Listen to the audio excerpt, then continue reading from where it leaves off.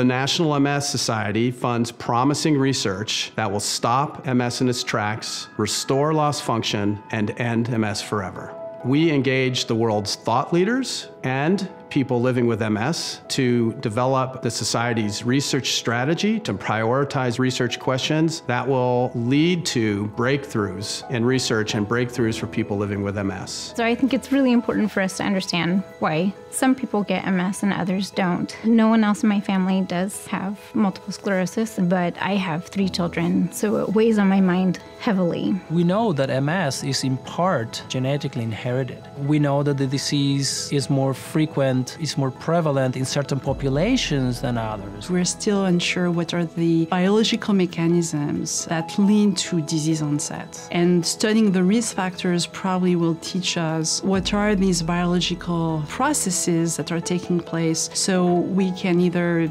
design strategies to prevent the disease or maybe treat the disease better and try to remove individuals from specific exposures if it's feasible. What interests me the most recently are things like the findings about probiotics and that your gut bacteria determine a lot of the stuff that you get. The gut microbiome may be different in people living with multiple sclerosis. And this combination of an understanding of the genetics that drive disease and environmental triggers that drive MS will eventually lead us to a point where we're able to prevent MS from occurring in the first place. Another focus of our research is understanding all of the pathways that lead to disability progression. For some people, MS is just a nuisance. For others, it produces benign symptoms. And for others, it still is a devastating and rapidly life-altering condition.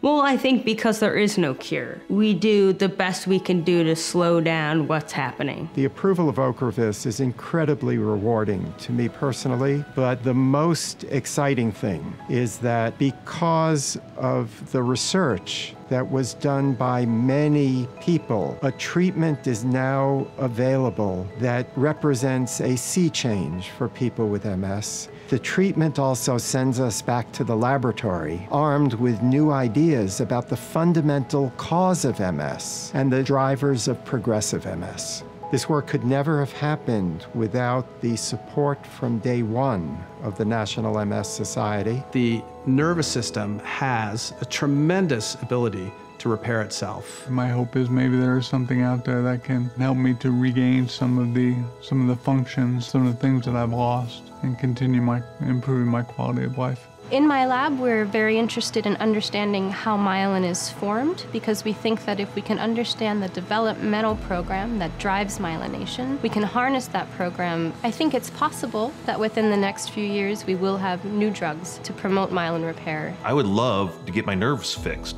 So am I afraid of my daughters that they have MS? What I am determined to do is I'm determined to walk and dance at their wedding. And that means that I got to take care of myself. People with MS want to know how to live well. How good is my balance? How healthy is my diet? Sometimes it's like, have you had enough water today? Are you sleeping enough? Have you had greens and fruits and vegetables? A lot of people with MS ask me what diet they should be doing for MS. As far as nutrition, diet, and exercise, I've found a really strong correlation. I've been doing Pilates, I think, for about 5 or 6 years. I've lost track. It helps me climb the stairs that I have to climb to my front door, 24 steps. It helps me carry my groceries up the stairs. There is growing evidence that lifestyle factors and wellness activities can increase the quality of life for people living with MS. We also recommend a healthy diet and physical activity because cognitive resilience is built over time. The MS Society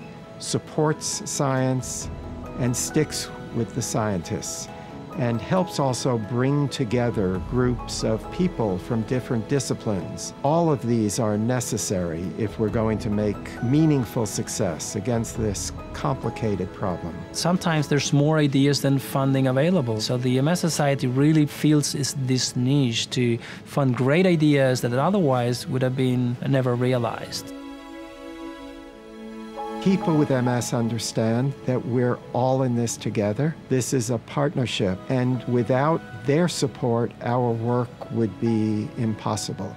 It's the entire community that enables the progress that has happened over the last 15 years. The ultimate goal of the Society's research efforts is to stop MS in its tracks, restore lost function, and end MS forever.